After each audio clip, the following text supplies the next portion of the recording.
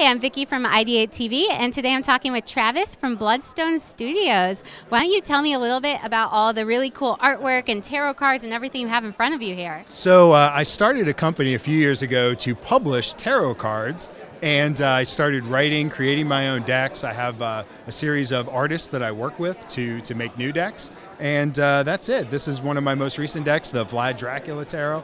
To make this deck, I actually went to Romania and went to the places where Vlad the Impaler lived and worked and romanced and fought and everything else, and was able to, sort of bring that spirit back and put it in the deck.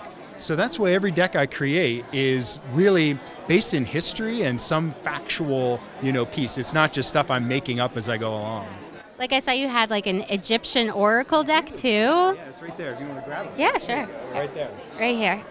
So, to make the Egyptian star oracle, I actually went to Egypt. I went down in the tombs in a place called Asut in the Western Desert and photographed the tomb art. So what's in this deck? Some of it has never been seen before, like by Western eyes, It's never been seen unless you went to Egypt and actually looked in the tombs. And even like this star pattern that's on the back of every deck, that comes from a place called the Mountain of the Dead in Siwa Oasis. Never been photographed before, you'll never see it anywhere else. So, and it's all based on Egyptian astrology and Egyptian magic and Egyptian religion. Now, how did you get into all this? It actually started with the tarot. I just was interested, like, what's the history of the tarot? Where does it come from? Who invented it? Who decided that card means that thing? And on that journey, as I was going through it, it led me back to ancient Egypt. So that's sort of the core of everything. That kernel, those 36 wheels of the Decan, or spokes of astrology, actually are all based right here in ancient Egypt.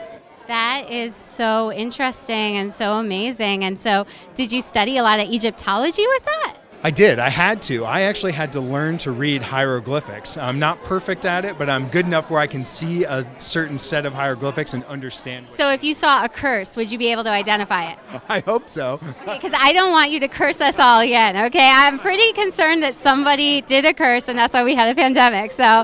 True, yeah. Hey, and you know what? Actually, while I was in Egypt, I went down into King Tut's tomb, and I bribed the guard an extra 200 pounds to let me go into the burial chamber.